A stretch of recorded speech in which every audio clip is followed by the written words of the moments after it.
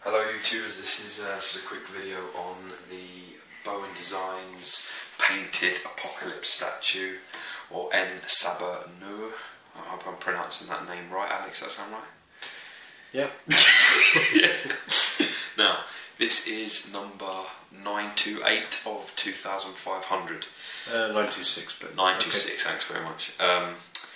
We checked, this didn't come with a colour box when I purchased it because I got it on the secondary market and I paid about £70 for this. Now, usually with a box and everything else and in the conditions it usually costs about 300. Alex knows a little bit more about the character than I do, but he's one of my favourite villains. If you haven't noticed already, by my collection, most of it is either anti-heroes or villains. It's pretty much the sort of standard I like.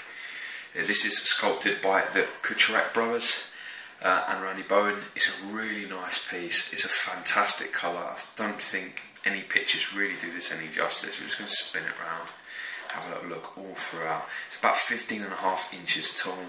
Good muscle definition there on the arm.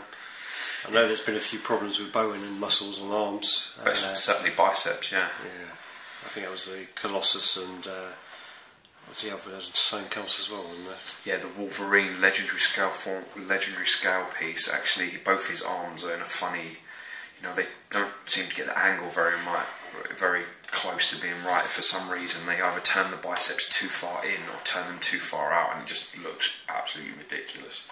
But in fairness, you do the best with what you can do. I'm just going to go down now to the legs now. Carry on spinning. No problem, DJ. I kind of like the fact that this is really comic accurate. The premium format has just been released. I don't know if anybody's seen. I don't think it's actually been videoed yet, but the bottom line is it's come out. It's like 30 plus inches tall, and it looks like a cross between what did you call it, Alex? The Hulk and who?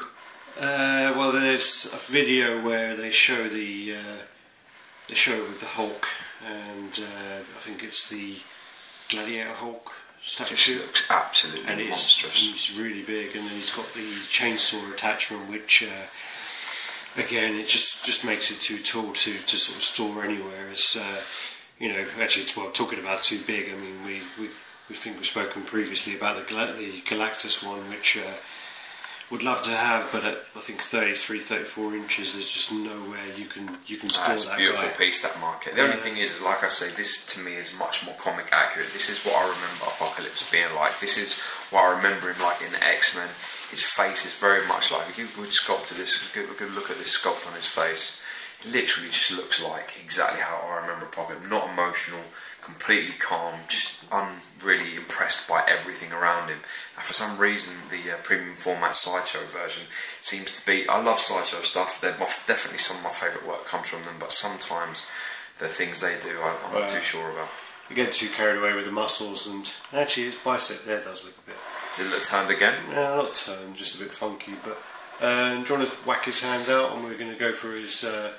Yeah, so one of the good things about these pieces is that it comes with an alternative display hand. I don't know if you can see here, but it's quite magnetising. If you see this, Alex, when you just put this, it's like on a peg, literally just slips in and out, and it is on a peg as well. It's pretty good, no problems there. It also comes with an alternative. This one's a little bit funkier to get on. It comes with like sort of a nice plasma cannon type thing going on. And you've got to make sure this is it can be quite fiddly, so you've got to make sure you hit the spot right in the right place, and it just sits in as it should. Really, really nice piece. Yeah. Except actually, Alex prefers this with the cannon. Personally, I like the hand much more. I do like the cannon, and yeah, I mean, I haven't actually seen the Sideshow one in person, but I've seen a video, and I weren't 100% sure about the chainsaw. It just looked a bit too big.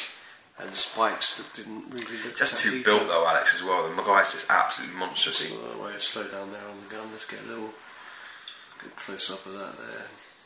Pretty nice though, isn't it? Oh yeah. So it's good to have a little bit of a variant display. And well, this is when this is displayed. Normally the alternate head of Dr. Doom will sit very nicely in the hand, almost like it was made to be there. I mean, I don't really know whether those two characters have ever actually met, but you know. I like to just display them like this, just literally slip the head in his hands. It's sort of like you just play around with it, but it does actually fit in there quite nicely, just like so. And literally that position there, you can see if you step away from it, it's just like he's holding it up in front of his face quite nicely. And then that goes quite nicely next to the Yothanos statue, which... well, you need to have the two. You have them together, and he's holding his skull, if you can see there. Too many lights and reflective... shouldn't pull the old cabinet over. Yeah, open that. So he's holding his skull there.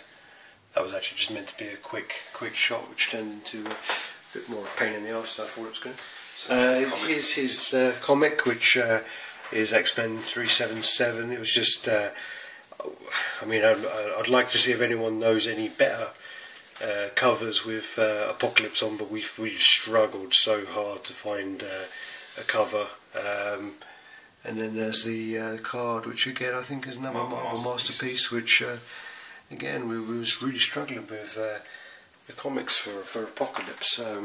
Definitely the artwork was a bit more... What was the one I gave you, George? Do you remember? You gave me the Messiah Wars with Cable on the front of it. Again, it looks more like the Sideshow piece, overly muscled.